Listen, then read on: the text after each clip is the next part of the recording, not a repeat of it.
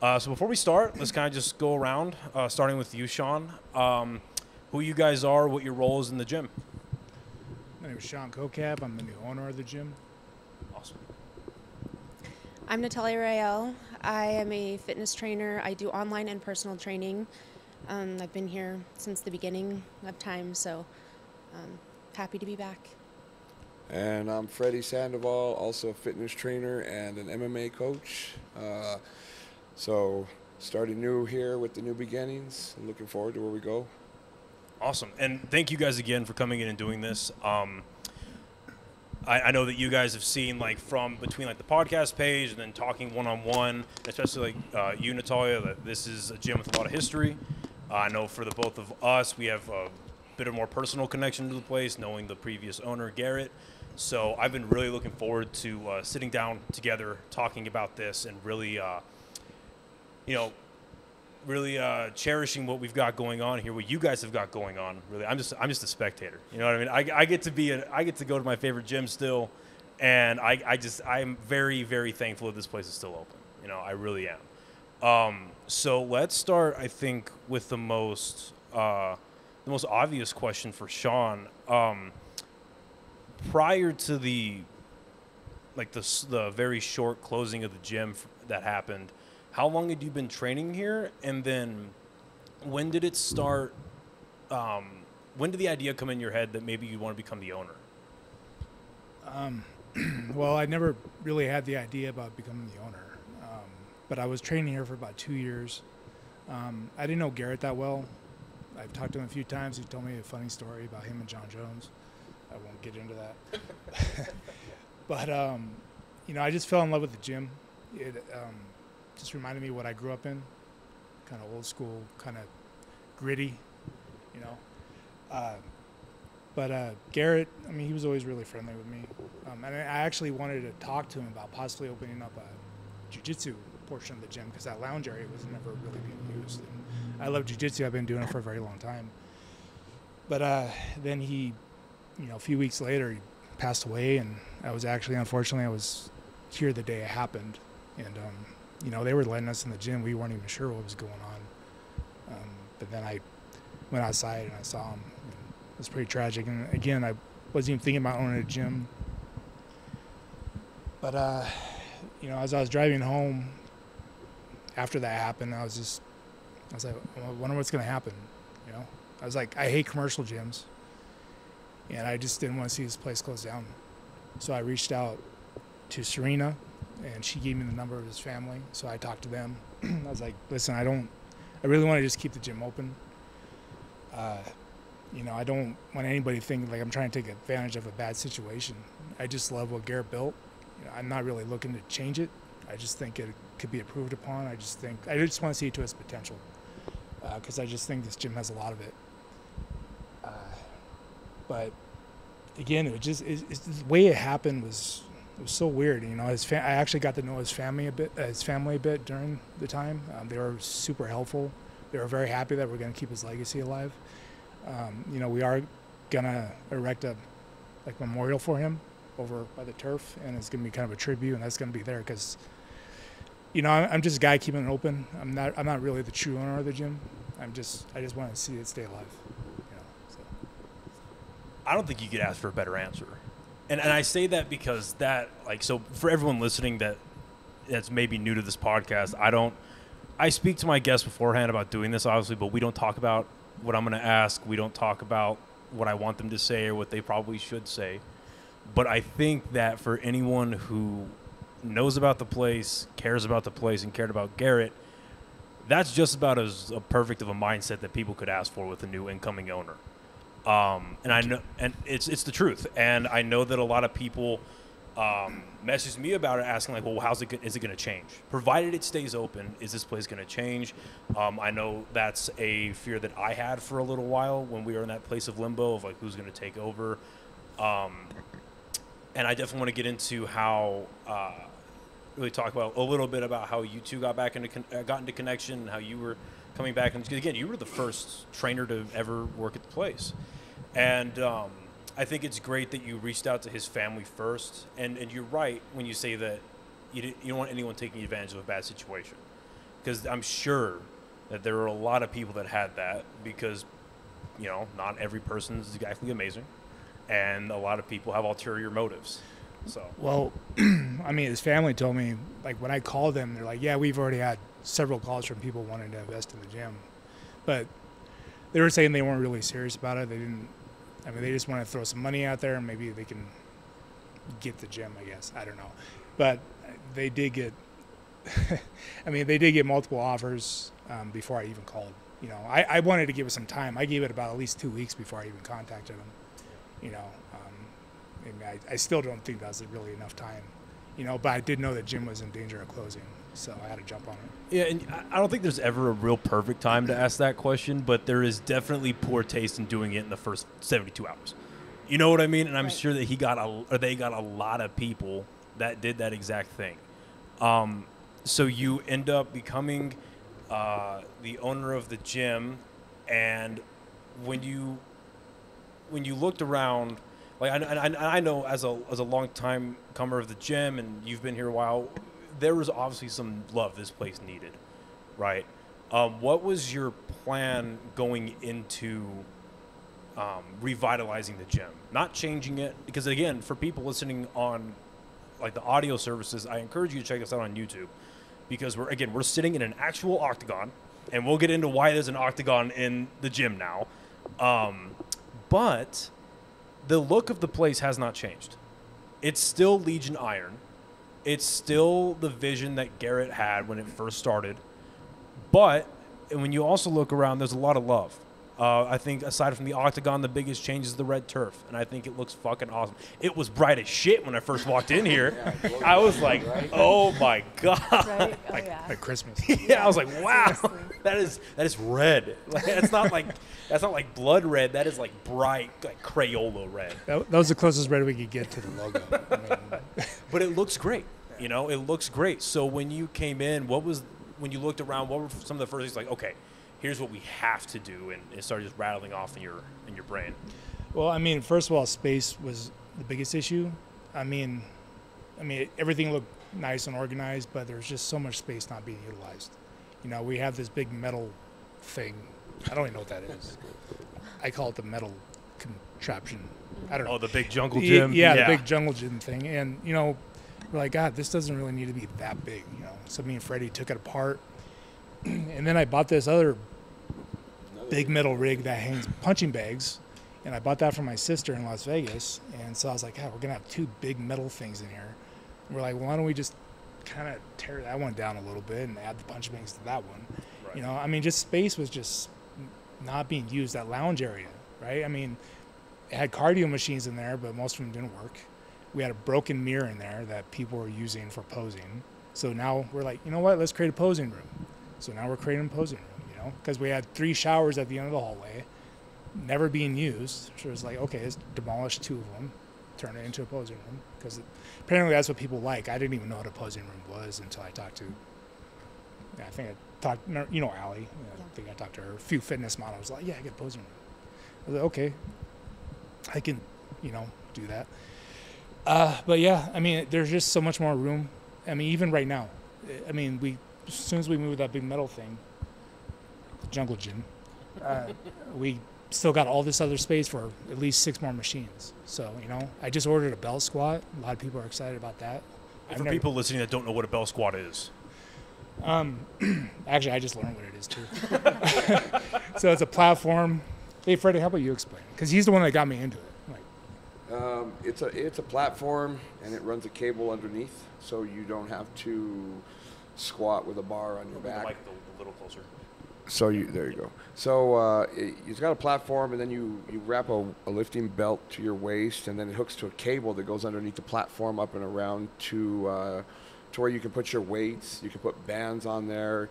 You can take off the arms on the side of the platform. There's so much stuff you can do. But what it does is it alleviates a lot of back pain, a lot of knee pain. If you have hip problems, it will strengthen your hips. It helps build your knees. It helps your balance, coordination. I mean, the thing's wonderful, and there's a huge variety of stuff you can do from fitness to powerlifting on top of everything. It just sounds else. like a safer way to squat. It's a safer way to squat, to deadlift, to do anything. You can do good mornings on there, you know, and it's just preventative measures for the body. That's pretty sick. Oh, it's awesome, dude. It's awesome. And so that was the mindset going in physically, but the style of the gym, the number one thing this gym has really been for is powerlifting. So obviously powerlifting is a very niche community still, even still with social media and Instagram. Powerlifting is still more of like a subculture than a widespread, very like mainstream thing, I guess you could say. So how do you keep the essence of the gym as a powerlifting gym, but at the same time you make it appeal to more people? Well, that's the trick, right? I mean, because like when Garrett passed away, we lost a lot of members, like at least 100. And we're like, well, it was the legacy members pretty much keeping us alive. So we couldn't push them out. We couldn't change it so much that, you know, they feel betrayed. You know, a lot of them are his friends, and a lot of them, you know, because we had so many people cancel and want refunds for like the first 2 months before he died and even after. So we actually made sure all the people that didn't cancel and get refunds, that they got a few months free while we figured things out, because we had to negotiate with the landlords for even 2 months, but they were kind enough to give us the keys just to open right away. But my goal was never to really, like I said, never to really change his vision. It's still going to be primarily a powerlifting gym. It's always going to be that. That's going to always be the focus. But we always... Oh, sorry. But we always wanted to, I mean, just offer things for everybody. You know, one thing me and Freddie talked about, I used to train a lot of MMA and jiu-jitsu. And the thing that sucks about that is you go to your school, you train, then you got to go drive somewhere else to a gym, and then you got to train there. And it just sucks to do that. It's nice to have everything all in one place, you know. And, you know, we also got to, I mean, this gym is very primarily men, but we really got to appeal to the female community too. So we bought a bunch of treadmills, because I started asking people, so what do you guys want? You know, I like treadmills too, man. Well, but that was one thing that, you know, they really wanted, and they wanted Stairmasters too, but those are unbelievably expensive. So I mean, we'll get those eventually. But you know, that's why we also started offering fitness classes too. You know, I got a hip thrust machine, more glute focused machines. I mean, I use those, but those are very popular with females too. But you know, I am trying to, you know, make everybody feel welcomed here. But I definitely don't want, you know, to lose focus of what this gym has always been about. No, and again, I think that's something that a lot of, not only people that are still sticking around for the gym, but people who because a lot of people, unfortunately, probably heard about the place for the first time after Garrett's passing. Mm-hmm. So being able to get that information out is super important. Let's talk about how you guys started working together, and then we're going to get into the fitness programs, and then again the female aspect of the gym. I think that's important as well, like you just said. How did you guys get into contact with each other, and then how does powerlifting meet MMA here? How did we get it? You called me. Yeah, I called him. I called him. I had heard about this gym a long time, on and off. I've driven by a million times, but I never knew what it was, you know, but I would hear about it, but I didn't know it was the same place. And then I heard about Garrett's passing, and I was curious to see what was going to go on with the gym. And I was looking for a place to expand also, so I called, and we sat and talked. I think our first phone call was pretty lengthy. Like, we hit it off real quick. We're both jiu-jitsu guys, fight guys, and family guys first, you know. So that's where it started, and for me, I train the normal everyday person. I got away from just training athletes to help people accomplish their goals. And that was a lot of things I heard about this gym is, yes, it was based on powerlifting, but it was people coming here to become better versions of themselves. You know, everybody wanting to become better, stronger, faster, you know, not just be big and badass, you know. And I see it, the different people that come in through these doors now. You wouldn't look at some of these guys on the street or girls and think, oh, that they go to a powerlifting gym. You know, so the notion that all powerlifters are big people, I don't think it fits true. But bringing it into MMA, I think it's important because the training that it involves, it will help the fighters and the competitors, not just MMA, just regular jiu-jitsu practitioners. It will help them be more physically capable, you know, just because of the type of core stuff you have to do with the powerlifting. And I'm still getting new to all this. I'm not familiar with all these different bars and stuff. Everything I do is a lot of body weight stuff and kettlebells, calisthenics. But I just think it's, I think the two go hand in hand really well. Like he said, you know, you get out of the gym at 7:30, 8 o'clock, and you're like, shit, I still need to go lift. It's 15 minutes away. You're going to get in your car, and then you're going to pass the freeway. I'm just going to go home. I'll go tomorrow. And then tomorrow comes, and you do it again. And so you never go. So being able to put everything under one roof, I think is very appealing. And it's going to change the dynamic of this city, I believe. Yeah, and honestly, like even if we didn't have MMA here, I'd still want the cage here because everybody loves this cage. Yeah, it's cool. And Yeah. it matches. It belongs. Everybody says like it belongs here. And you know, there was a DJ booth there, and we're like, I know Gary was really into that stuff, but I'm not a DJ, and Yeah. I know he would have raves sometimes. Yeah. Well, I think that's a good example of doing what's needed for the gym. And there is everyone has respect, and you're obviously respecting his legacy, and you're obviously keeping this gym as what it was, and doing something like this elevates it. It's very much in the spirit of it. One thing that I feel like is really coming back, and since you're coming back as well, is the personal training side of things. You and I met for the first time, I believe, when you were here at like 5 in the morning, because I would see you training all your clients when I was in prep. So before we even get into you coming into Legion, how long you've been personal training? What's your mindset when doing it? Because you bring up a good point where you say, well, I don't just train athletes, so I really move away from training. I train the everyday people.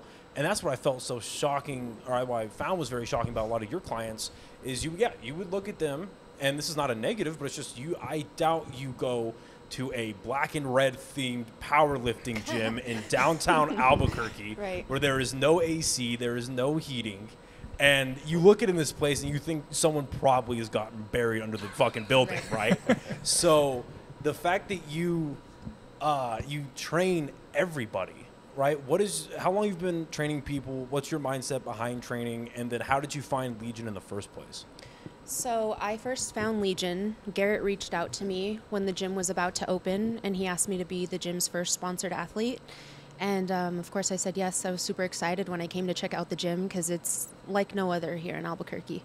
And I fell in love with it right away. I started training here officially after the pandemic. So I started my online coaching, and then I came back to train full-time here at Legion, and I just started bringing people in. I started running classes. I started just, having my full morning from like 5 a.m. till 11, 12. And it was a second home. This place has a special place in my heart. And when I got actually in touch with Sean, Luis was the one that had gotten us connected. I wasn't sure if I was ever going to be coming back. I was pretty devastated. But when Sean got on the phone and he mentioned like nothing's going to be changing, it's, everything's going to stay the same. It's just, I kind of had to, I love this place so much. And I just respect everything that you're doing, and I appreciate what you're doing here, because it's awesome. And to see the gym living out to its full potential is going to be just so badass. It's amazing. we are going to have heat, by the way. Yeah. That's the thing, I too. paid the gas bill. Yeah. So this winter we're going to have heat.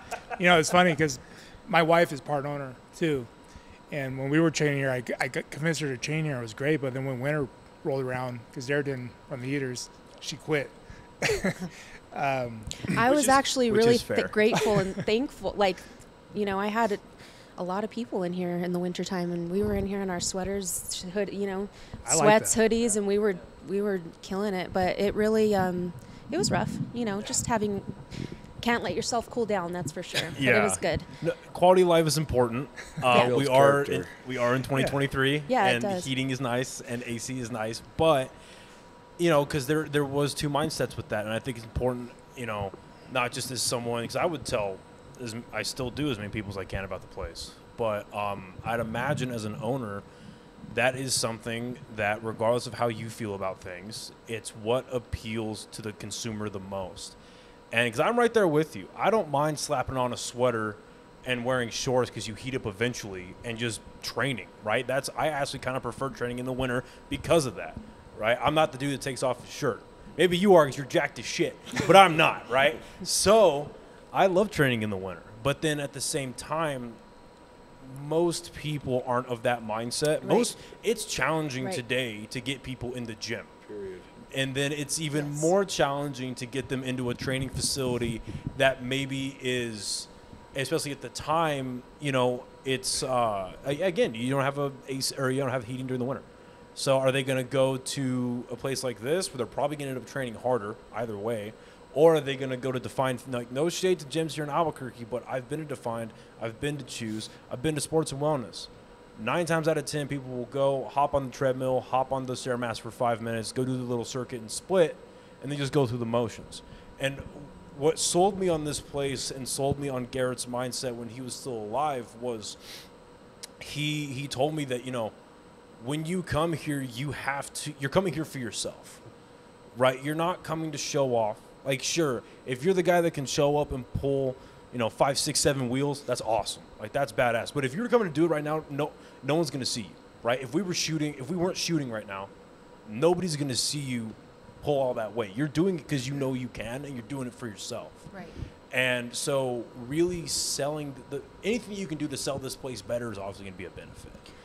Another thing was Garrett was always really good about, having women in here and making everybody feel really comfortable. There was no getting creeped on or anything like that. It was a really respectful place, and it's always been that way. You always get that feel. It's never uncomfortable. You're never worried about anybody messing with you. So for women, it's a great place to come and to get strong. So how do you? I've been meaning to find an in on this conversation, ask you that question, because how do you, when you approach your clients, what is your mindset in telling them it's okay to be a strong woman, physically strong? Because I feel like a lot of, at least in the culture today, it's if you're gonna go to the gym as a woman, you're gonna do cardio, you're gonna do legs.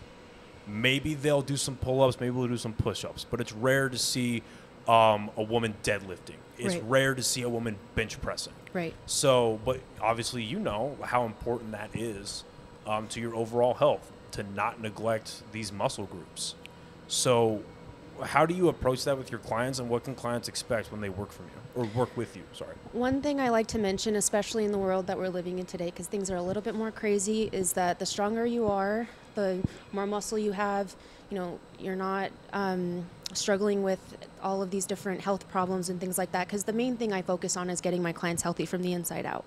And so, but that being said, I always like to mention, the stronger you are, the less vulnerable you are in the world, especially if you have kids and things like that. You want to be able to be strong, and, the stronger you are, the more capable you are of even carrying all your groceries inside by yourself, just doing different tasks, daily tasks that are, not always easy if you have health problems and things like that, especially with COVID, being a big thing now. Now's the time to really not just focus on, obviously everybody wants to look good, but our health is the most important thing. And if you focus on getting healthy now from the inside out, then when COVID comes or this virus comes or, whatever, you're ready for it. You're not having to worry about, as much. Well, no, that's a very good point to make. And I think, because I obviously have no interest in getting political about it, but I think what we can all agree on is that, unfortunately, the number one groups of people that were affected by the pandemic were people, of course, you have pre-existing conditions, and that's unfortunate. Obviously, you should still take care of yourself anyway to help mitigate things, but Right. it was individuals that weren't healthy. Right. And that is really what the demographic of individuals that got afflicted the most. And so I think, and again, I've seen you train firsthand. The people that come here that are going to get personal training, they're getting the one-on-one approach, and it's not like a generic. It's very curated, right? It's meant for them as people, or as a person, rather, and that's what they're going to be able to get and expect here is a one-on-one experience. Again, it's helping them grow from the inside out. So that's awesome. Right. And I really like to, let them know, like, we're getting healthy from the inside out. That means you're going to know exactly when you're going to eat, when you're going to go to the gym, when you're going to wake up, when you're going to go to sleep, things like that. That way, when you do get busy, it's a non-negotiable. It's just part of your day, just like brushing your teeth, So. Actually, personal trainers were actually one of my biggest things I wanted to get into the gym, right? Because they bring in clients, right? And we need a certain amount of clients to survive, right? And we're still behind our numbers, but I just really wanted to reach out to personal trainers because, they know what they're doing. I've seen people come in here and they don't have a clue. I'm like, I had to go over there and correct them because they're going to hurt themselves, But I've actually talked to several personal trainers, and I'm somewhat undercutting the other gyms as far as like what they charge rent and stuff like that because I do want to build kind of a team. Obviously they're not employees and they're still going to do their own thing, but we are going to be marketing for personal trainers. We're going to put their profiles and their bios on their website. We're going to blast them on social media. I want to actually talk to them about, creating some kind of video about what they offer.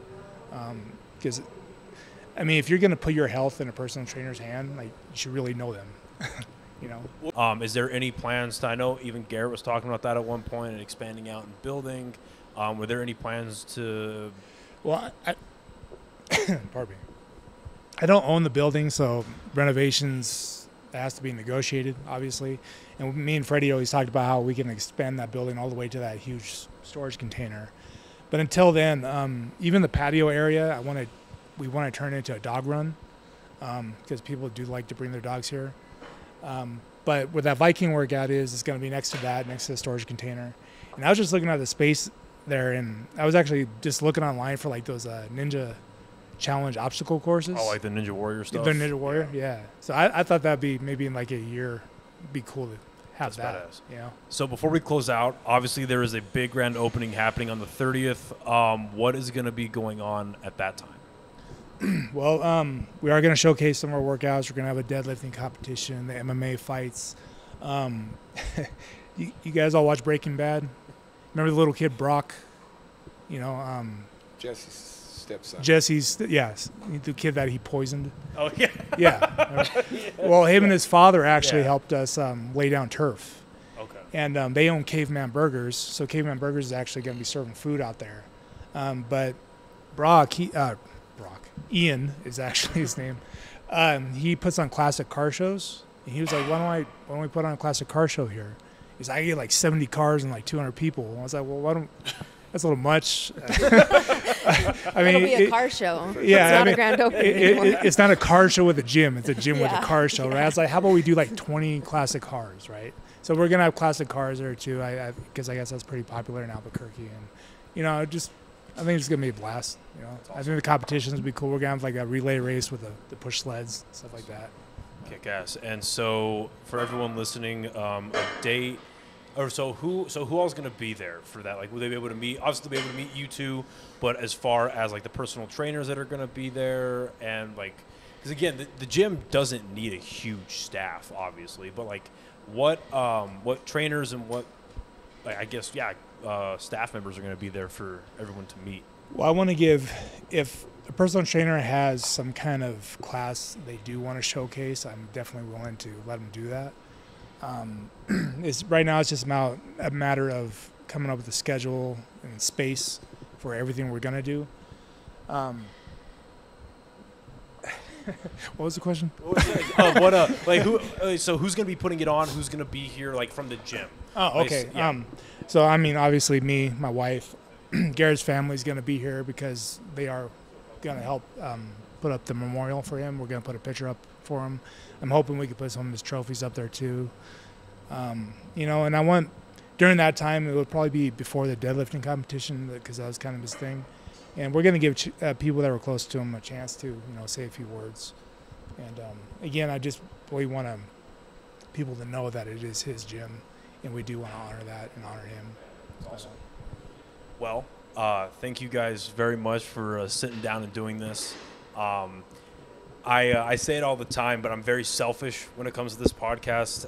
It's one of the only things in life I try to be the most selfish about regarding who I talk to and who I have on. And this was something I really wanted to do for a long time now. I've been really looking forward to this. So thank you all for not only coming on and explaining to everyone listening what's going to be happening and how the gym is moving forward, but thank you guys for, in your own parts, especially yours is the biggest because you're owning the damn place.